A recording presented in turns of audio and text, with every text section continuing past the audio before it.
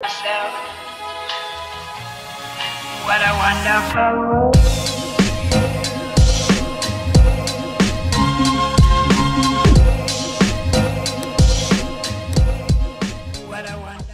Hey everyone, welcome back to my channel. Today we'll be doing a slime review for Slime by Your Ellie, which you can find here on Instagram. And if you hadn't already, make sure to go and follow her and show her some love and support on her page. A little over a month ago, I posted my first slime review video featuring store-bought slimes brought to you by Play-Doh, and I asked you guys to comment down below some slime shop recommendations you'd like to see me review, and this was the first comment I got. I really like supporting small businesses such as my own, so this is really fun to give this shop a chance and review their slimes. All of the slimes were securely packaged in bubble wrap, and all the slimes came with a generous amount of extras, which I really enjoyed. I'd like to point out the fact that 2 slimes came on one day and 2 slimes came on another day due to the packaging. I think there was an issue with that. The only issue was that it wasn't brought to my attention ahead of time.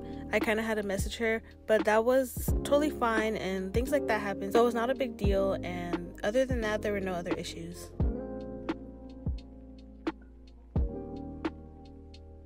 Anyways, you guys have seen the unboxing. Now let's get into the slime review. First up, we have the slime called Gumball Machine, which is a cloud cream butter scented Bubblicious. The scent of this slime was honestly so nostalgic to me. It smelled straight up like bubblegum, and it was just so nice to smell. This slime came with a cute purple ball that looked like a real gumball, and I'm not gonna lie, I did take a bite of it because I really did think it was gonna be bubblegum, but it wasn't, so yeah, that's embarrassing.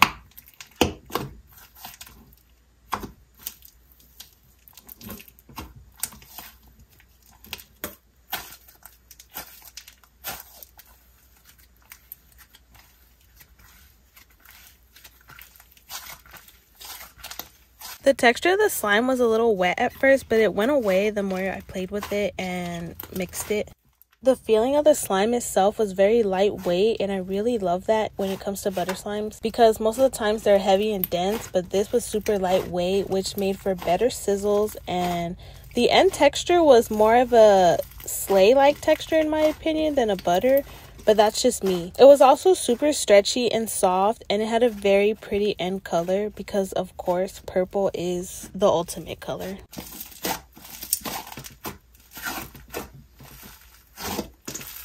Overall, this slime was just definitely my favorite. Make sure you listen to these sizzles because they are so good, girl.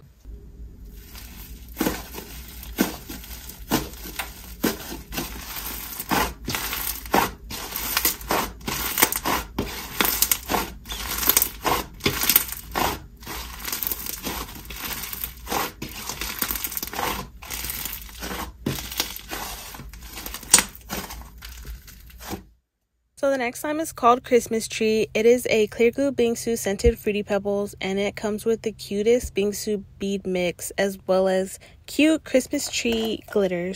This slime was a little underfilled and sort of melted at first, and the more I played with it and inflated it, it got a tad tacky, but that's okay because clear slimes usually do have that consistency to where it's tacky when it's inflated and played with a lot, so that's understandable.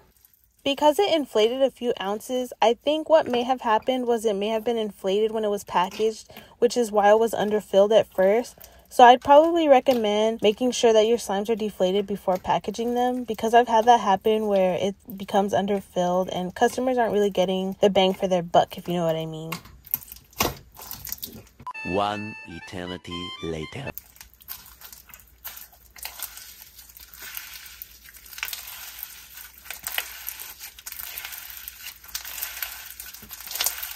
Even though it got tacky when it was inflated, I was able to go in with my borax activator and fix it, so there was not an issue with that any further.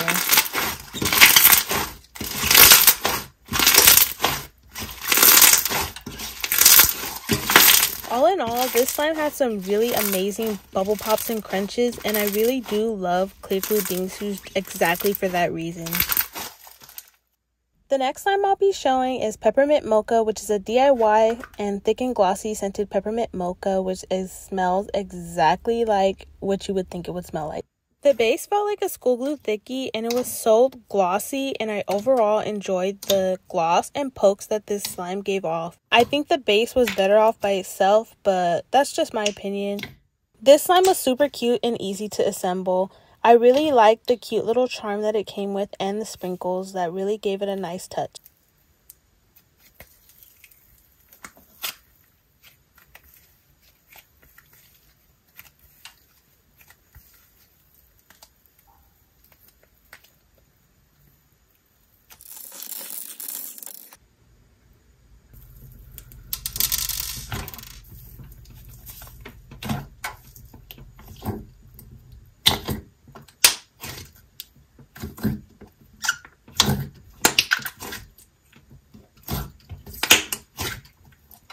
Despite adding the clay into the slime, it did not make the beads fall out, even though it became super dense when mixed. The end result of this slime is like a dry, dense, holdable kind of slay texture, and I really enjoyed the stretches and bubble pops that it still gave off. This slime was perfectly activated, so it didn't need any activator at all whatsoever. Once everything was mixed and fluffed out, it inflated to double its size, which I really enjoyed.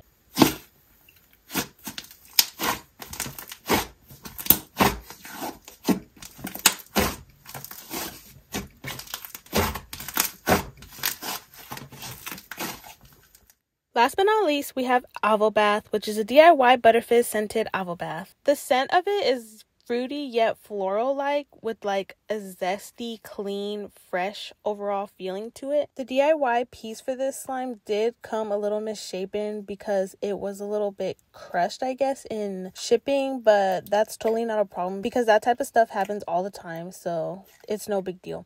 This came with a generous amount of avocado fimos as well as a cute little fimo charm, which I thought gave it the cutest touch.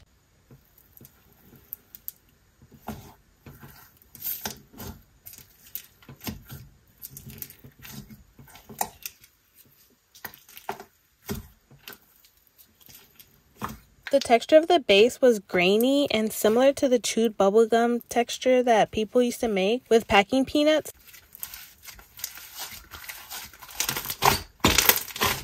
Especially when it inflated, it did become tacky, but it was nothing activator couldn't fix.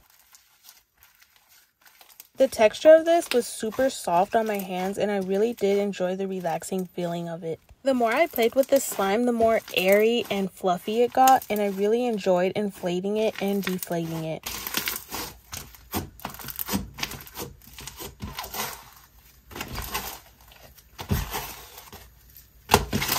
Overall, I really enjoyed this slime shop and all the concepts from all the slimes. For future reference, I do recommend investing in business cards just because it's another form of exposure for your shop, just so that people who do buy from you get to share their experience to other people and just show off your business card and get the word out pretty much. And another thing would be to add name labels to the slimes just so that people know what slime they got, just in case they don't have the receipt or forgot what the names of the slimes were. Other than that, everything was totally great. I loved my experience with your shop. It was super fun to be able to review another small business, as I said earlier. Anyways, to everyone watching, thank you so much if you watched all the way through. I hope you enjoyed this review and gained a little bit of knowledge of what you can do for your business or for what you can do for your shop. If you enjoyed this video, give it a thumbs up, comment some more slime shops I should try out. Thanks so much for watching. I hope you have a great day or night. Bye, munchkins.